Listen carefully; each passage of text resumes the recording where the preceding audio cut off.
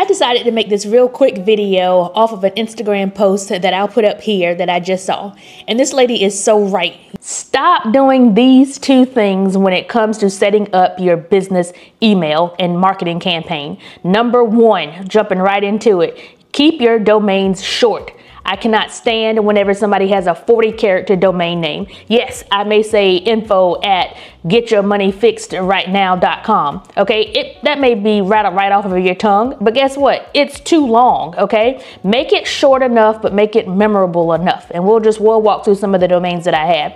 And number two, quit sending out emails from a Gmail or an Outlook on behalf of your business. Okay, stop doing it. You look totally unprofessional. You do not look legitimate. I want you to only use an email that is associated with your domain name. My company and myself personally, I probably own 30 plus domains.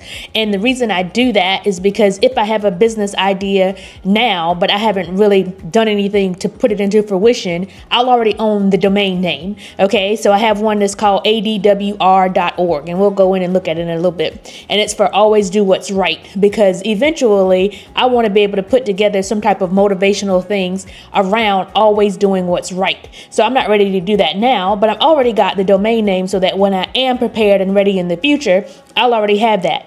Stop promoting your business with a Gmail as your email address. If you're very serious about what you're doing and you're vested in your business, you'll take the time to get a business domain and have an email address associated with that business domain. Okay, so what I want to talk to you about is I'm going to start with squarespace.com, and this is where I have all of my personal domains and any domains that's related to any personal businesses I have outside of the ones that I actually have with my company that I have partners in.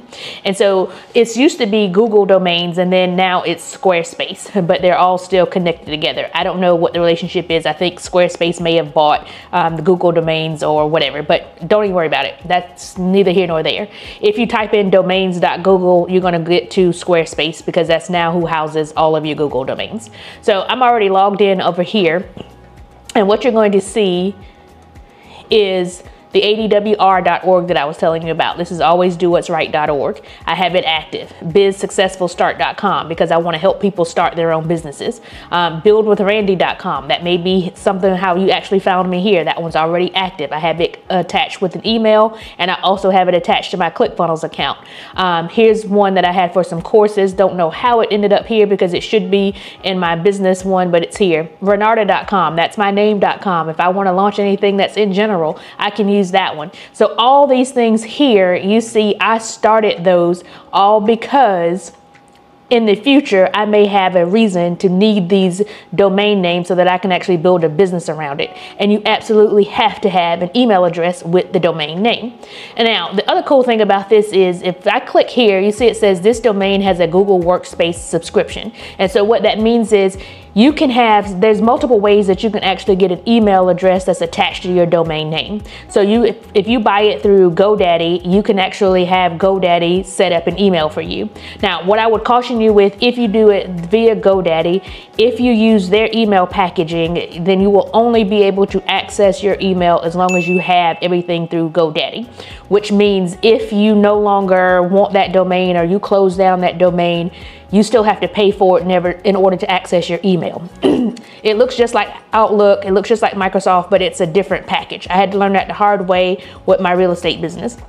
However, if you have a domain name and you want to just attach it to Outlook through Microsoft Office itself, which I would encourage you to do, that is going to be the better route.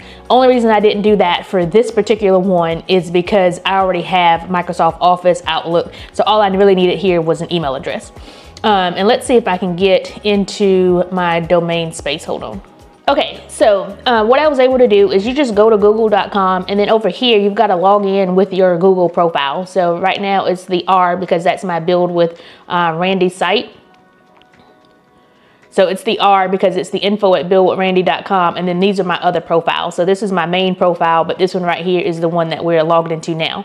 So because I have this Google Workspace that's attached to my Squarespace, this is where I'm actually housing my email. Okay, so you go log into it just like you would log into Google, and then you just change up here to info buildwithrandi.com. So whatever you had in Squarespace, let's see if we still got that down here. Yep. So here's the Squarespace, here's buildwithrandi.com. And what I wanted to do was add an email address to go with it. You see right here, it says this domain has a Google Workspace subscription.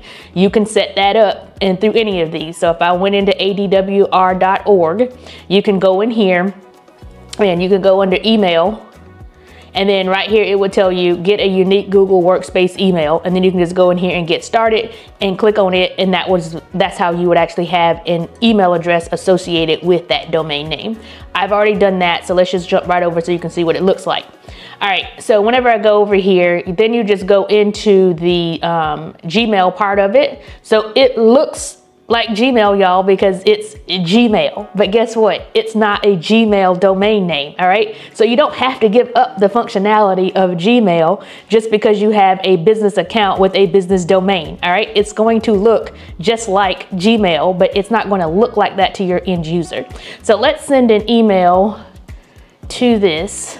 Okay, so I just sent an email from my phone to this email address.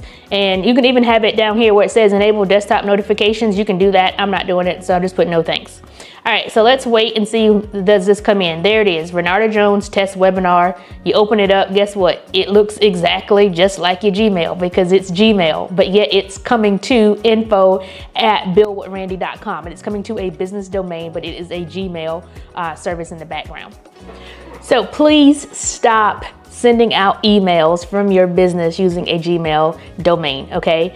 As you can see from what I just showed you on the screen, you can have the Gmail interface and nobody knows that but you, but your actual email address has your business domain name in it, okay? So now you may say, well, Renata, what do I put in front of the domain name? Should it be my name? Should it be my initials? What should it be?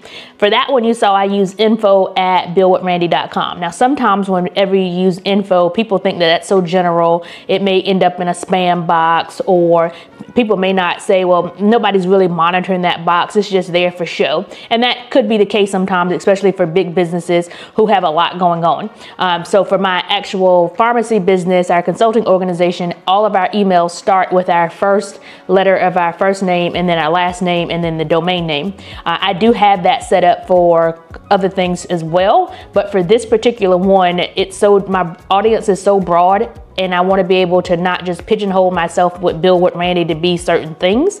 I sell my Medicare products through there. I'm doing my wealth education through there. So therefore, it's just info@ versus having it attached to my name. And also the Randy part already has my name. That's like having Renata@renata.com. That doesn't really make sense. Two things I want you to take away from this video. Number one, keep your domain name short. And number two, quit sending emails out from a Gmail, a Hotmail, an Outlook. It needs to have your business domain in it.